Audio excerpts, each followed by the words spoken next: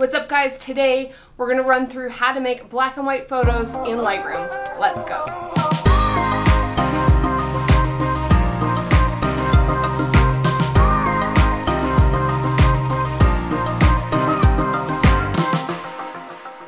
So before we get started, I just want to chat for 2 quick seconds about my Facebook group, Pixel and Lens. If you're not a part of it already and you want to learn photography and video, go over there and join. It is free. Just answer the question so I know you're a real human who actually wants to learn. The reason why I bring this up is because I did a poll a couple of weeks ago and the majority of you guys wanted photo editing tutorials. So that's what I'm going to give you today. We're going to talk about black and white photography in Lightroom.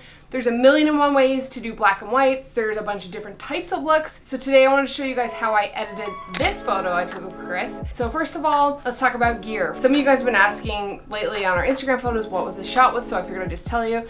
This photo was taken on a Canon 5D Mark III with the Canon 50 1.2. It's my personal favorite lens. You don't have to spend all the money on gear. There's lots of cheap 50mm lenses out there, but that is what I used for this photo. So let's pop open Lightroom. And guys, if you're new to Lightroom, let me know because I can do a full rundown tutorial on how Lightroom works, what all the buttons are, what all the things do. Let me know in the comments below if you guys want to see that tutorial. This photo is straight out of camera. I have cropped it, that is all. We're going to be comparing this to the final product, which is this black and white. I was kind of going for like that filmy look, a little bit grainy. The blacks aren't so dark, they're a little bit dusty. So I kind of cropped it to where I like it in that 16:9 aspect ratio to make it look a little more cinematic. So the first thing we're going to do is convert it from color to black and white. So up here under treatment, you can just click black and white and it will convert the photo for you.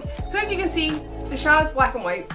It's okay. It could be greatly improved and stylized depending on how you like it. We can up the contrast and make that super punchy, drop the highlights down a little bit, maybe even drop the shadows. But today, like I said, we're gonna go for that filmy look. So first thing I'm gonna do here is drop my exposure a little bit. So let's just drop that down 55-ish.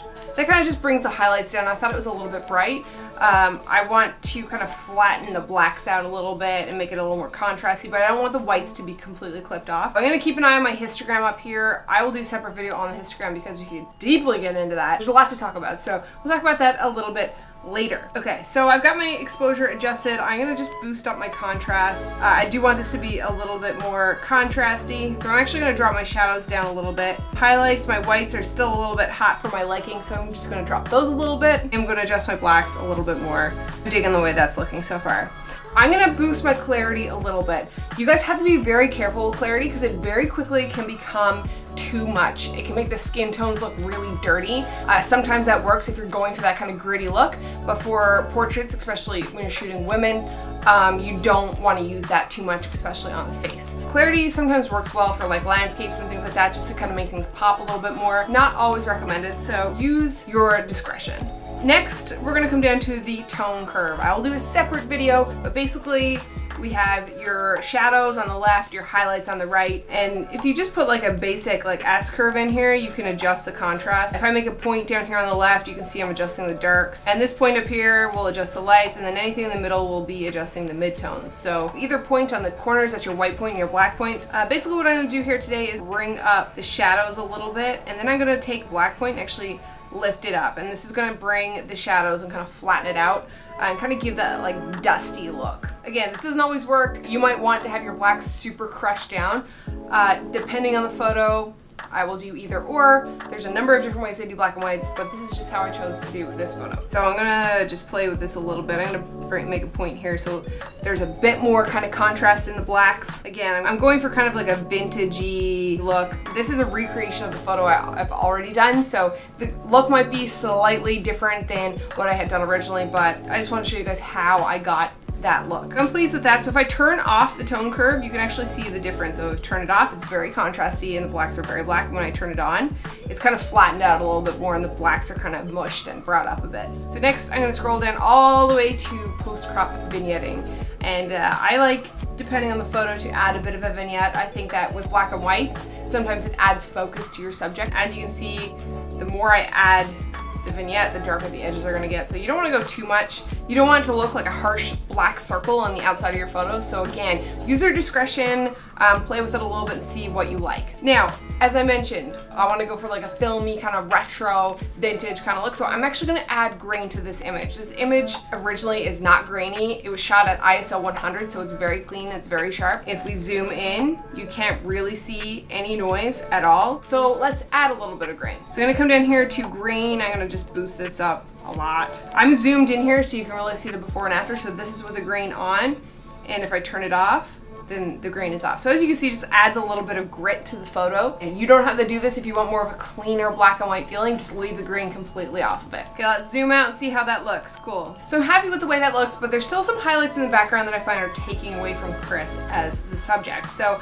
I'm gonna use some gradient filters to kind of darken the edges. This is where you guys can really play and add dimension to your photos by darkening edges, darkening skies, adding different types of adjustments to your photos to really bring it to life. Okay, so I'm gonna come up here to the gradient tool, the graduated filter, M on your keyboard, and I'm just gonna kind of pull in from the right side here. You can adjust the angle by just mousing over the center line until your arrow comes up and you can adjust the angle. Or if you mouse over the button circle on there, a hand comes up and you can actually move the physical mask to where you are happy with it. So I'm just gonna move it a little bit close to Chris. I want this to be a little more dramatic.